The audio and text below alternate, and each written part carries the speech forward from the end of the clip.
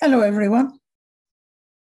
With all the immigration changes coming through, I can only speculate that this can be absolutely overwhelming. And I just want you to take a moment of your time to talk through some key facts you should be aware of in case they apply to you. Now, for those of you who don't know me, I'm Ranson. I'm based in the Wellington region and operate throughout New Zealand with a global outreach. I'm a licensed immigration advisor, accredited and licensed by the New Zealand government, and I specialise in all types of New Zealand immigration apart from refugee law. I'm updating New Zealand employers and migrants in New Zealand. Now, the latest changes that have come through over the past week, they've included, if you've got a temporary essential skills work visa for yourself and any accompanying family, which was automatically extended by the government for a further 6 months, you need to be aware that the Minister has indicated that further extensions will not be given. Now, remember, you must always be covered by a valid visa, even though you may have a residence lodged. Look, please check the expiry date on your visas and ensure you have applied for a new visa. If you're holding a temporary work visa, which is due to expire within the next 6 months, do consider applying for a new work visa before the end of October 2021. Now, look, I'm making you aware of this as the changes that are coming are going to be impacting on the length of time your future visa is issued for. Now, employers are required to gain accreditation before they're able to support any new work visas for applicants. Now, this accreditation, don't confuse it with the existing employer accreditation. Employers may continue to use that for new applications up until 31 October, providing the salary offered is $79,560 or greater per annum. Now, from July 19th, the median hourly rate increases from $25.50 to $27. Now, if you're earning below this, you're only going to be receiving a work visa for 12 months at a time. Now, you'll also remember that you were going to get 3 one-yearly work visas followed by a stand-down period for 12 months, and then you had to leave New Zealand.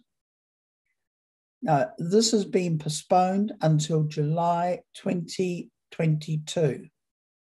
Now, employers, from September 2021, you may commence applying for your new accreditation. And whilst we have not been specifically told what you're going to need to provide, we do know that you must have a clear government compliance file. So you've got no employment breaches, and you've been paying the market rate. You're actually employing the person for the job that is on your job description.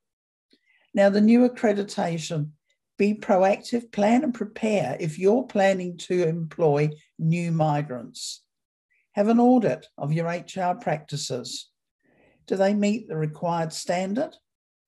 And without gaining that accreditation, you won't be able to employ migrants. We can help you. Now, working holiday visa holders expiring between 21 June and 31 December 21, you will automatically receive a 6 months extension. And the government's realising that we need you, as New Zealanders will not fill the gap you would leave if you left the country. Immigration New Zealand advised that they will contact you if you're eligible for the extension. Look, monitor this. So if you haven't heard from immigration a month before the expiry of your existing working holiday visa, follow up. Look, they make a right hash of things regarding a notification on the temporary essential skill work visas that will give an extensions at Christmas, with terrible stress being played on the migrants, as the IT system of immigration couldn't handle the notification. So please watch out for this, and if you need any help, contact us. Look, supplementary work visas expiring between 21 June and 31 December 2021 will automatically be extended for 6 months with open work rights, allowing you to work for any sector. So those of you in New Zealand who have previously held temporary work visas, you can still apply for a supplementary seasonal work visa, but the new visa will be restricted to work in horticulture and the viticultural sectors. Now, with our borders still shut and with limited border pathways for entry,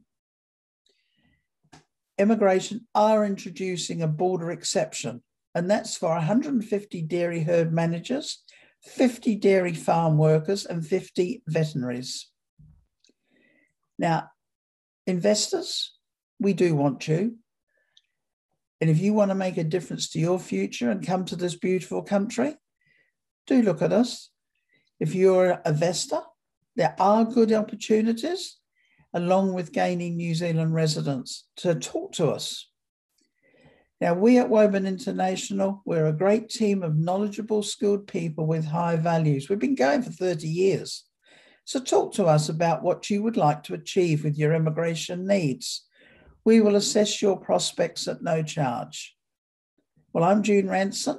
Our website is Woburn International, or june.ranson@woburn.co.nz.